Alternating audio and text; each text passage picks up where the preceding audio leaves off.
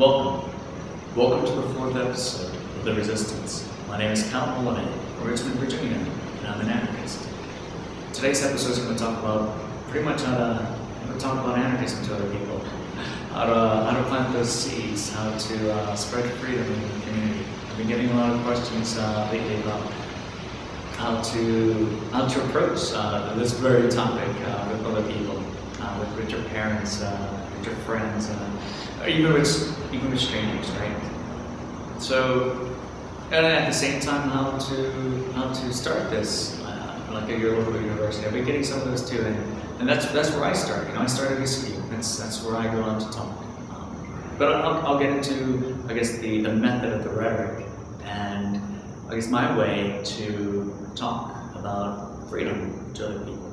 And I'm not saying that this is a method that you have to follow, this is a method that you have to use. I mean, you can refine it, if you find a method that works better for you, go for it. And share that with me. If you find a better measure of success, I love to hear it. Let's share tactics, let's share strategies, think of this as an anarcho-capitalist competition, to see which liberation group can free their respective communities first, I guess in that sense. So, with that in mind, I've been getting a lot of questions about that lately. So I'm going to start from the very beginning. If you want to spread this freedom movement in your community, let's start off first with the freedom symbol. So the freedom symbol that we have, the one that's on the homepage for Liberate RVA, the bolt cutters and the olive branch. And so the symbology behind it, the meaning behind it, of course, the bolt cutters more representative of, cutting those bonds, those ideas, culture, breaking free from the culting culture, breaking free from the idea that violence will set us free. And it's not really a tool that you can actually hurt someone with. I mean, it's kind of an awkward thing, really, to swing around. Is to break those chains, break those bonds. We're born with Social Security tax chained to the end of our feet now. In hospitals, to break the bonds of statism, to break the bonds of violence in our community. Not just state violence, but the violence we do to each other, the violence we do to children. And of course, the olive branch is symbolic in that, and alone enough to represent the non-aggression principle. Treat others as you want them to treat you, the way you want to be treated. Respect each other. That's pretty much, I'm pretty sure if you're watching this, you understand the non-aggression principle. So that's pretty much the symbol. The circle around it, that's the moral line. That's the moral line that everyone in our community draws. That's the moral line that unites us with shared values for equality, for nonviolence, for freedom. When we have an entire community united, where are you going to go if you want to aggress against any member of our community? No one's going to house you, feed you, clothe you, invite you to their home, smile at you. They'll unfriend you on Facebook. Insurance companies, your telephone company, your insurance, your internet service provider will pay you $150 to break the contract and disconnect. These are voluntary acts, these are voluntary services. You don't have to have any of this stuff. You can be the richest man in the world, but if you want to violate the non-aggression principle, violate and aggress a member of our community, you can have all the money in the world, but no one's going to sell you anything. You'll live in a big house, a big, empty, cold house. And that's it. No internet, no water, no television, no phone, no one. That's the risk, right? That's the. I'm not saying that. Of course, this pretty much goes if you break the contract that you have against the person that you aggress against. If you're not going to take the measures to amend whatever mistake or whatever action she took, if you want to escape and say, hey, fuck this, I don't have to do any of this stuff, then give it a try. More like I dare you to give it a try when that happens. Because this speaks socially consciousness. That is the most powerful weapon against anyone with the aggression. And when you have that moral line drawn, when everybody draws that moral line together and say, you know what, enough is enough. Violence ends with all of us. Where are you going to go? Are you going to go to Rochester? Good luck. And the freedom movement's over there too. Now that moral line will extend all the way to all the other communities, all across the country, and eventually all across the world. You know, I mean, it's not really much of a threat, really. I mean, you'll find it's more beneficial anyways. See, that's not rape, murder, steal, and assault. I mean, you can do anything else as long as it doesn't violate the non-aggression principle, as long as there's consent, right? There's choice on the use of consent. That's really it. I mean, you can do anything you want. You know, you're free to be yourself. That's where I want to be. That's where I want to head towards. You know, I want to be free in my lifetime. You know, I don't want my children to be born into states. I don't want my children to be born and bonded to the chains of social security. You know, that's not going to be for me. That's not going to be for my children.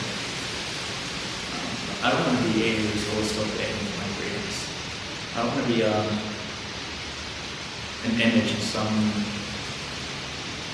encyclopedia. This is what they look like in the 21st century, still begging for the freedoms, and there's a picture of me. I refuse to be a slave for the rest of my life. Got a little off topic there. So that's pretty much what the freedom symbol is all about. Anyone who values the non-aggression principle, anyone who values equality, anyone who is against voting can use this freedom symbol. Just contact me, send me a message, and I'll create a freedom symbol tailored to the name of your community. You know, RVA stands for Richmond, Virginia, so it's just Liberate Richmond.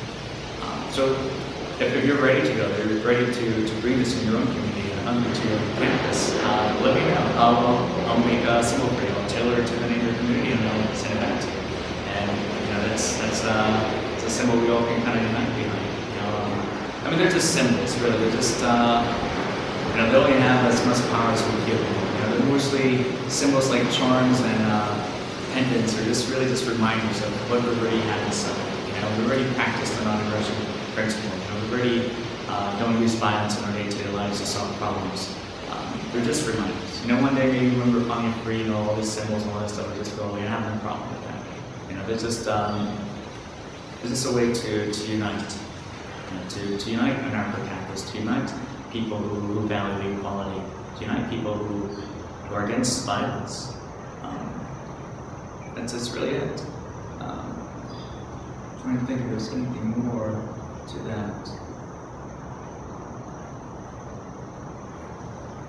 But yeah, so when you're ready for me to create the freedom symbol for you, just let me know. Sign the freedom petition that's on the website too. The freedom petition pretty much says you have the integrity, the courage, the will to go all the way, to go the distance, to take the non-aggression principle into, you know, with no exceptions, right? Violence only begets violence. Exceptions only create more exceptions. And to have that moral integrity, to go the distance, to go all the way. And if you feel you're ready, sign the freedom petition, send me a message, and I'll make a freedom symbol for you. So the freedom petition is kind of like, think of it also as it's pretty much our way to say back to the government that we're not going to participate in statism. We're not going to participate in the tools of statism, you know, voting. We're not. We refuse to acknowledge their authority or legitimacy. This is pretty much just a way to pretty much put a middle finger right back at them. So if you're ready to let go, if you're ready to let go of the idea that violence will set us free, to let go of voting, if you're ready to do this, just let me know. I foresee in less than a year there's going to be about 50 other freedom movements out there at the rate that this is going. So, I mean, we can't do this alone. Right? No one can do this alone. You know, it's only together. It's only when we're united that we can do this. It's only when we're finding the majority can we all together have the strength to unplug the matrix, to end statism once and for all. So yeah, check out the website. The freedom petition is there, and guess if I have any, or so you can also look at it as an insurance policy, right? Like I signed it, so if I were to, for example, say, fuck this, I'm going to be a politician, you know, this isn't, you know, vote for me, I got away, you know, me, Cal Moline, vote for Cal. I can contradict myself, I become a hypocrite because I signed that petition, because I said I have the integrity to go all the way, and I'm kind of reneging it. You know, it's kind of like, you know, I kind of get kicked out of the movement, you know? It's kind of, I guess in the same way in Fight Club, where it's like, we knew you'd say that, you know, we gotta get your balls. It's a way to kind of prevent that. It's kind of, I guess, an insurance policy, if you will. So it's just a way to show people that you have nothing to hide, that you have the courage to put your name on it. That you're not just standing up for yourself, you're standing up for other people in your community. You're ready to instate in your community. You're ready to reach out and have freedom in our lifetime.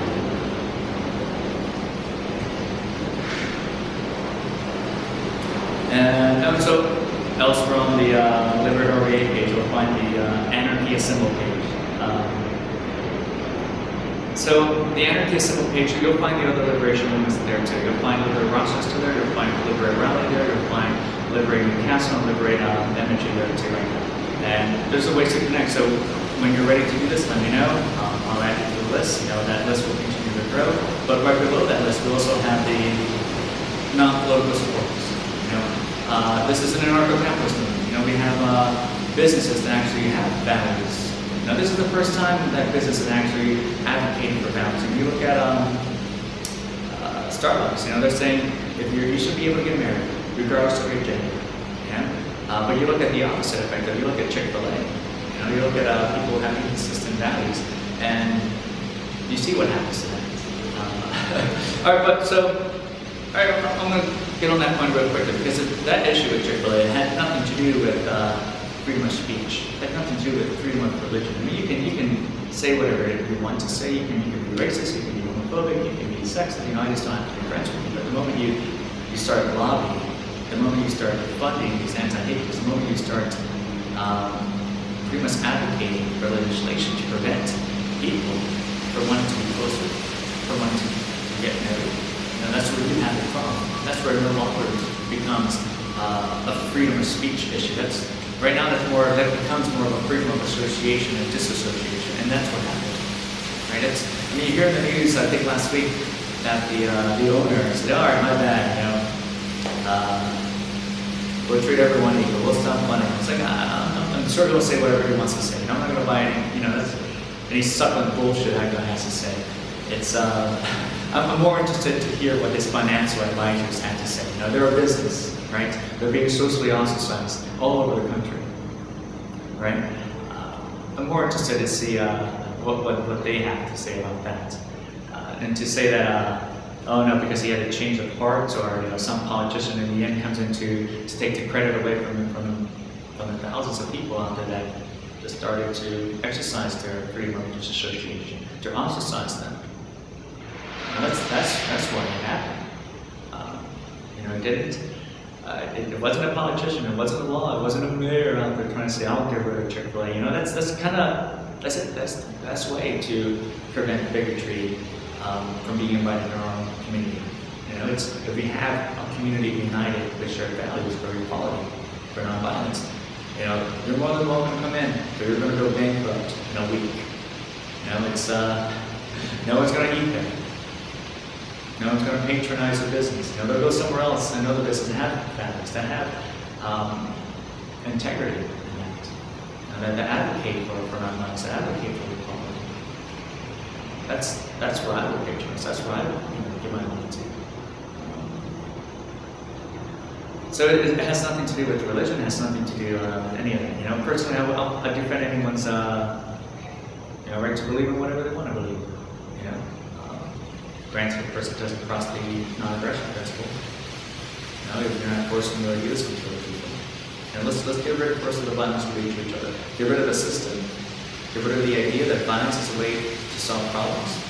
You know, you have to just talk to people about the religion, persuade people. You know, if it's a good idea, you know, you don't need to make it mandatory, you don't need to force them, everyone some money, and and in their schools and their books. But I'm not just talking about religion, I'm just talking about any idea in general. So, I mean, my mom's Christian, so it's not, it has nothing to do with religion whatsoever. So, got a little off topic there.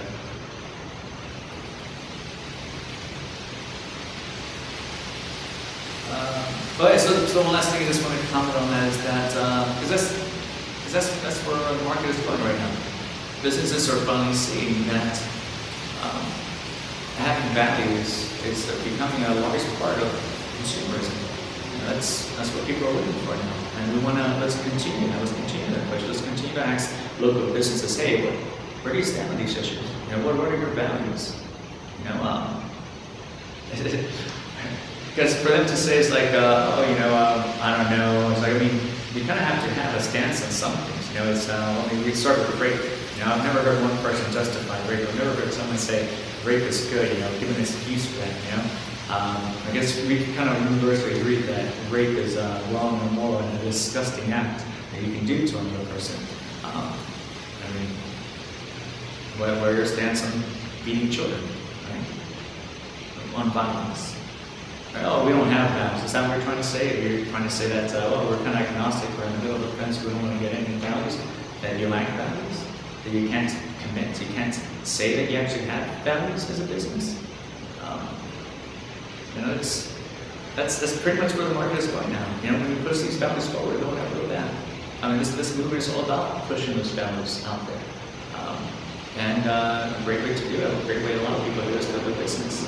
So that's why we have supporters on there. The only supporters, though, that can be a part of it are non-political organizations. So that excludes, libertarian parties. I mean, that's still politics. That's still statism. I mean, there's no exceptions. It includes businesses that support Ron Paul or politicians or any kind of taxes or laws or anything. It's got to be completely non-political and independent, right? So that's pretty much the standard for that. I mean, anarchism is not a political position, no more than atheism is a religious belief. So we have to be committed to that. We have to go all the way and make no exceptions. You know, you let one exception for one business, for one organization, everyone else is going to be asking for an exception. You know, we're going to have to draw that moral line again. You're going to have to stand your guard, stand behind that line. But you'll see you won't be alone then. You'll find other people slowly start, you know, say, you know, I agree with you too. You know, I'm going to stand up with you too. And eventually that's, when you push these values forward, you know, they never go back. When you show people the matrix, you can't plug yourself back in, right? You can't forget what you've seen, what you know. And once you see statism for what it really is, once you see the matrix for what it really is, you really can't go back. You know, even Cypher in the Matrix has to really forget about everything. He really has to forget about everything that he knows. You know, create new memories. I don't know where we are with technology. You know, maybe a concussion or something like that. But all right, and we're back. All right. So the next thing we'll talk about is the Anarchy Garden. So Anarchy Gardens are is this a freedom center? This is a place to gather, right? To have your freedom gatherings. To again, when you talk to people about anarchism, when you start introducing these ideas, when you start planting these seeds, you know, you're not trying to convince them right away. You want to bring them to another place. You know, to continue the talk. You want to continue the conversation. You know, say, hey, again, let's go on the roof for lunch. You know, we're having a meeting. You know, we're having a freedom gathering. You know, the way we do it here at Liberate RVA, we have a potluck. We share. You share philosophy, you share food, you share wine, and that sort of way. And we have our freedom discussion. We have our philosophical discussion. That's where pretty much we start learning about what the free market is about, what the non-aggression principle is about, the tenets of anarchism, and the principles of freedom. That's pretty much where you want to get people to go to when you have this conversation. You know, you have flyers, print out flyers, pass it out after you have the conversation. conversations. Hey, listen, 2 weeks from now we're gonna have a freedom gathering. It should come. We're gonna talk about this stuff. We're gonna talk about these issues. We're gonna try to share ideas to find ways to get to that better place. And then we have an after party here, so more to kind of ease the tension from like the serious discussions that we do have. Like we had a bomb in the brain gathering, I think a month or two ago. So the next one that we're having actually this Saturday is more of an introduction to Liberate RVA, to anarchism. The one in November 3rd on a Saturday, that's going to be a free market centered focused freedom gathering. Oh, and of course in October, the Freedom Gathering is just going to be at the Zine Fest. The Zine Fest is it's going to be a lot of fun. A lot of our local organizations are going to be there. We have a table there. We're going to have a workshop. We're going to be there pretty much every day. I mean, not every day. I mean, the entire day. We're going to have our zines. If you have zines you want to submit to us, send it to our Anarchy Garden. And Anarchy Garden again is this really just a place to have these conversations. A place to start talking about freedom. It doesn't have to be at a park. It doesn't have to be on the streets. This freedom movement can take place anywhere. At a sidewalk, at a cafe, in the privacy of your own home.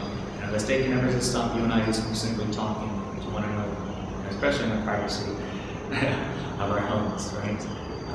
And that's why this movement is against all violence. There's no smash the state, there's no bomb plots, there's no threats, there's no kill cops, there's no soldiers must die, there's none of that. There's no advocacy for any violence. But aside from that, anything goes, right?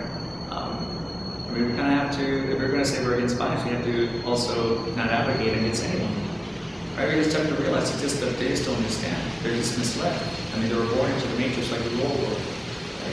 So, I mean, if you do it that way, if you attack people directly, you lose them. And you put them in the corner, they'll hold on to their beliefs and like a trapped animal. It's like a person will never come to them. Of course they'll want nothing else to do with you. You've lost them. You've lost another person you could have helped free. You could have helped show them the matrix. You could have helped introduce to anarchism. This movement is not about mocking people or insulting people or threatening people. It's against all of that. We have to live by those principles. It's not don't look at it so much as us versus them. It's more. I mean, the battle is in our minds. That's where the fight is. It's a fight for ideas. It's a fight for ideology. It's for philosophy, for freedom. You can't show them the state. The state only exists here. So what I'm trying to say is just don't say, hey, you're a fucking idiot because you don't get it. There's no need for that.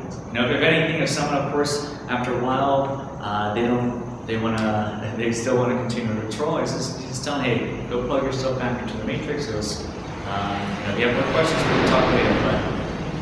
But there's more people out there you need to talk to, right? I don't need to convince you. You have to remember that. They have to remind them. I'm not really here to convince. I'm just here to begin a dialogue, right?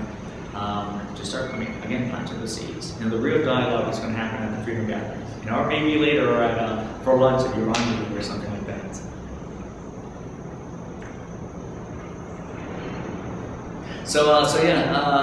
The Zine Fest for next month. If you have zines you want to submit to us, we have a table. So send it to Maplewood Anarchy Garden, 1809 Maplewood Avenue, City of Richmond, State of Virginia. Zip code is 23220. And for as many you want us to pass out, if you want to sell them, put in a self-returned envelope, so I can mail you back the money. I don't know. That's about it. I mean, zines can be about anything and everything you can imagine. There's no really standard for that. It could be informative, it could be rated R, it could be a comic, it could be anything, poetry, it's whatever you want it to be. Send it to us. Send by Monday, so we can definitely have it ready by next Saturday. This is going to be on October 6th. So that's going to be our freedom guide. Because the next week, following week after that, I'm going to Liberate RVA. I'm going to San Diego. I'm going to. This is going to be a lot of fun over there. I already bought my ticket yesterday, I believe. So, yeah, I just already bought my ticket. So I'm booked already. So if you guys are somebody out there is listening to this and you're in San Diego, let me know. Let's rendezvous. Let's get together. Let's share ideas. You know, let's philosophize.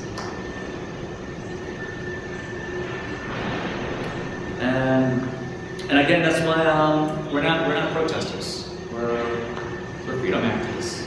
You know, protesting implies concessions. It implies compromises and deals, and there's no compromises when it comes to freedom. There's no deals, you know, to violence. There's no exceptions to violence. You know, we don't want one freedom. We want all our freedoms. You know, we don't want to repeal one tax. We want to repeal all taxes. You know, we don't want just to minimize violence. We want to end all violence. Right? There's no deals for this. You know, we want the freedoms that we were born with, that were rightfully ours to begin with. And that's why, in the same spirit of mocking people, insulting people, you know, again, if you want to bring signs out there that mocks them, go for it. I'm going to tell you, it's not going to work. It's just going to push people back into their corner. I mean, if that's what you're trying to do, congratulations. You know, that'll do it. That's why, I mean, we're demonstrators, right? I mean, life is a demonstration. You know, what you wear, how you carry yourself, that's a demonstration. You know, life is a demonstration, so, I mean, what would we do or just demonstrate? You know, we stand, and I stand at the compass at BCU because I'm a demonstrator, right? But I'm not out there chanting, I'm not out there yelling, I'm not, you know, insulting or anything like that. It's just, this is a sign, you just want to invite people to you. That's all you're trying to do, invite the question, right? And you can take it from there. At least you have people at a state of curiosity, right? And people asking questions out of curiosity instead of out of fear, right? Instead of out of anger, you know? That's not where you want the dialogue to go to. You know? So I feel there's, I feel like in the environment, the atmosphere, all of that is important. The way that we convey these messages to our fellow human beings.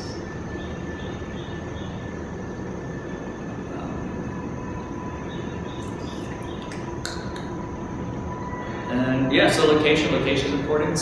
Location will be, I mean, so the reason I choose BCU is because, to be honest, I really feel it's going to be the young generation that changes the older generation. It's going to be a student revolution. I mean, a philosophical and cultural and non-violent, but a student revolution.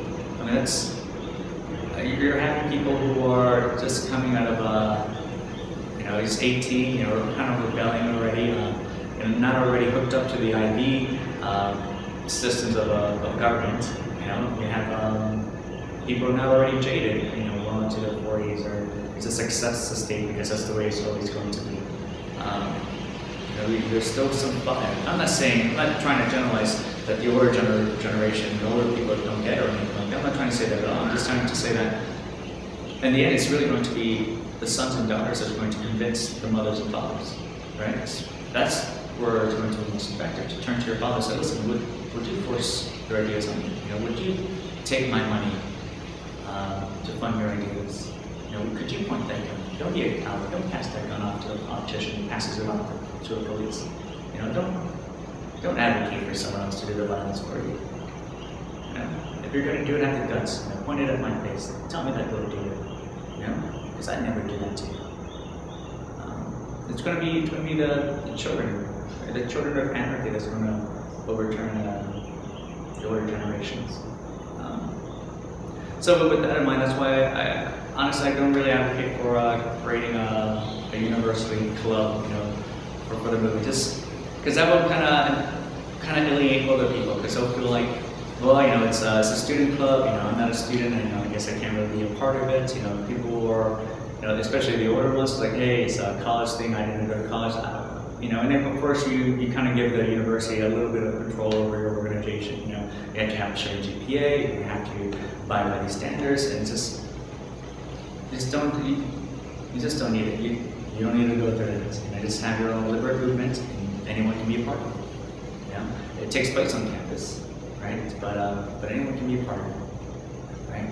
I mean, that's the starting point. And it'll radiate outwards. So that's so I guess for me that's why why I do this at the compass. I mean, there's a moral, I guess it looks like a moral compass, get north in directions that are kind of fitting, and kind of like again bringing back like the forums of old. You know, people used to go out there and philosophize. People used to go out there and deposit and talk about these issues, talk about ideas, songs. I don't feel people do that much anymore. I feel like the most part people have forgotten how to communicate with each other. And that's why this movement has an emphasis on talking about freedom, talking to each other. Help exercise, I guess, language again. You know, the first rule of Liberate RVA is talk about freedom. You know, the second rule is talk about freedom. And that's it. That's really all you have to do. It's no, again, the battle's in here. That's where you're trying to change. You know, I mean, you can't really change other people's minds in that way. They can only do it themselves, but we can show them the options. Right? We can show them the alternatives. We can show them to guide them. You know, use a Socratic method. I guess that's what the 3 questions that I ask people are. So I guess it is a form of Socratic method, but it's for me it works. Some people have seen the Matrix like in one day and say, "Fuck, you're right," and they're an anarchist in the first day, or you know, or later that week or a month. You know, on average, it's been taking like a month to, a day to a week to a month. That doesn't really have to take years. It doesn't have to take that long. You don't have to wait until, you know, when they're a Republican or a Democrat to finally become a libertarian. You know, an extra 10 years, and then plus 2 more years, right? The difference between an anarchist and an anarchist. You know, it doesn't have to take that. It doesn't have to take that long. It only takes a month because most people I feel are focused on getting those merit badges of arrests, you know, and antagonizing cops, and you're not going to change anything. The cops are the last people you want to change. You know, they're the last people who need philosophy. I mean, they'll be a part of this. I mean, I'm not saying all of them, but in the end, they'll realize what the fuck they're doing. It's like, fuck, you know, they're part of Liberate RVA. My wife is part of Liberate RVA. My son's my daughter. What the fuck are you doing? You know, they'll come to that to their own terms. They'll see that in the end. But right now, it's just I would focus with other students. I would focus with with other scholarly academics. I guess that's where I do. I'm not saying you have to do it there. I mean, like again, this is think of it like, as an anarcho-capitalist competition. You know, the best method win. You know, it's the first liberation group. You know, free their community win. So and let's share these ideas. You know. Let's continue to have these video conference calls and share tactics and strategies and different ways to spread this message, different ways to convey this message. Refine the mental way.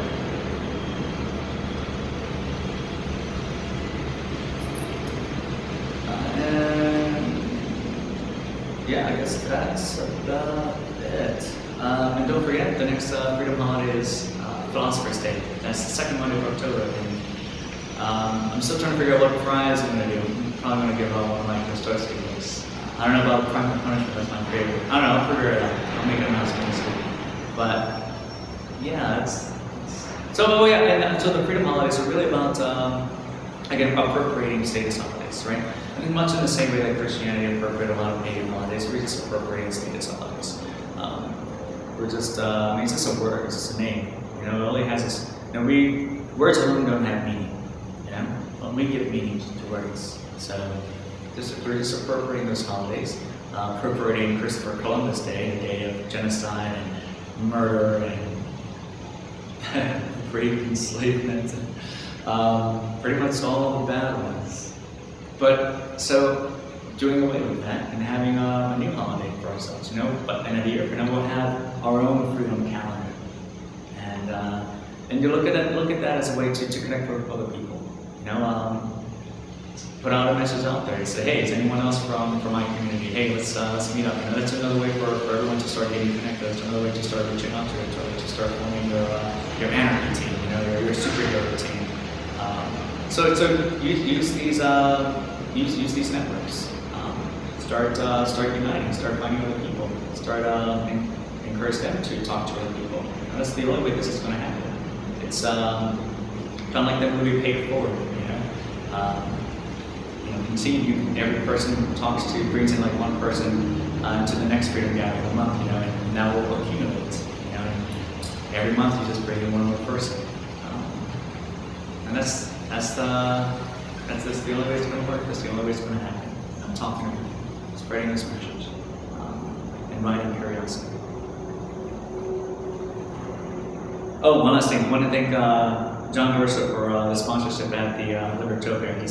He's sponsoring my event pass, so I just wanted to make a quick shout out for that. Thank you so much. This is going to be so much fun. I'm going to have a blast. Of course, like Joseph Campbell, of course I'm going to learn as much as I can out there. I'm going to bring back that boon and share that with my own community here in Richmond. And I guess that's about it. So, yeah. So thank you so much for watching. Thank you for listening. And well, this is your friendly neighborhood anarchist from Richmond signing off. I'll see you at the big party.